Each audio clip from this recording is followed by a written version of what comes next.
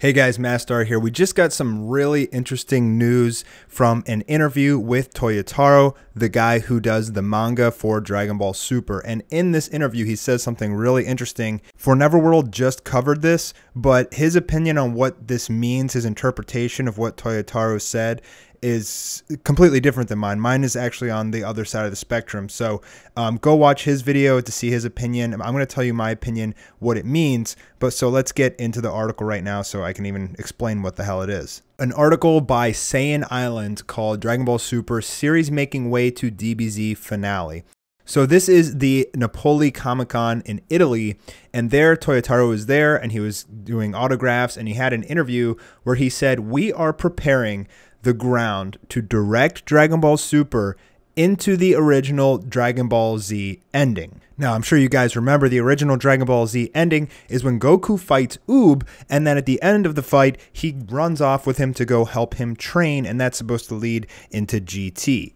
Interestingly enough, in Dragon Ball Super episode 86, Dende referred to Oob and talked to Goku about training him when he gets older on how to use his power. So they're referring back to the original ending of Dragon Ball Z when Goku knew all about Oob, and then he was basically his plan all along to battle him a little bit and then go train him so that he could be a protector of Earth. So when Toyotaro said we're laying the groundwork so that we can lead into the end of Dragon Ball Z, I think what that means to me is after the Tournament of Power, there's going to be a massive time skip and we're going to go into some sort of like Oob saga with Goku training Oob. That's the impression that I get. I know that also Expert Games had made a video or two talking about a potential Oob saga. That is the connotation that I got from what Toyotaro said, is that they're trying to make the ending of Dragon Ball Z fit into place with everything else.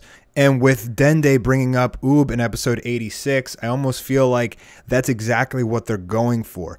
Now, Forever kind of had some problems with, well, what happens to the gods of destruction, all of that? Is there like a wish that makes people forget about them? Does this mean that Dragon Ball Super is ending? This could potentially retcon a whole bunch of different things throughout the series. So yeah, it could potentially, I guess, cause some problems. I think he's also really concerned that Dragon Ball Super is also going to end with the Dragon Ball Z ending, but that's not the feeling that I got from this interview. I don't think that Dragon Ball Super is going to end after the Tournament of Power. I think Dragon Ball Super is a very successful series over in Japan. There's a lot of money and a lot of hype going into it, and it's also making a lot of money. There's really no reason for a successful series to just quit. As long as the series is making money, the studios and the production companies and everything will continue to produce the series. Take a look at Naruto, okay? The most successful, highest revenue anime series in history. I think it was pulling in like 160 million a year or something like that. I mean, they did so many fillers. They rebooted the series into freaking Boruto. Now, like they're not going to stop making Dragon Ball Super as long as it's making money.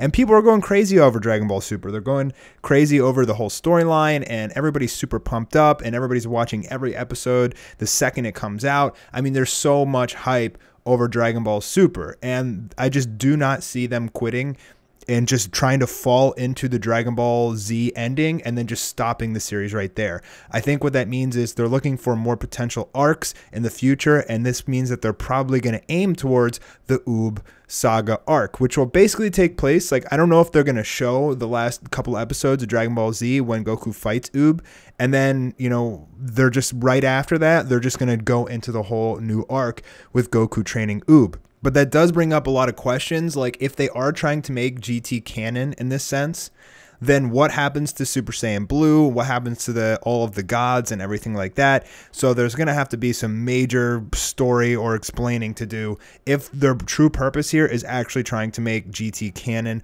or if they're just trying to make a play on the end of Dragon Ball Z and then, you know, start a whole new arc of different things happening after that. So anyways, that's confirmation that basically what they are doing is leading up to the end of Dragon Ball Z. That's not necessarily confirmation that GT is canon or anything by any means, but it means that they're trying to lead up to that point and then, you know, lay the groundwork for that, so that I guess, in my opinion, that they're going for an Oob saga after the ending of Dragon Ball Z and not just ending Dragon Ball Super completely. I really don't think that they're just ending it. Anyways, those are my opinions. Let me know what you guys think about what Toyotaro said in this article, and if you agree with me. I know most of you guys don't want Dragon Ball Super to end, and because of that, like, I really don't see Toei ending the series, you know, unless they're just like spending way too much money making it and it's not bringing enough in. Anyways, those are my thoughts and opinions, guys. Let me know what you think in the comments below, and I will talk to y'all soon. Peace.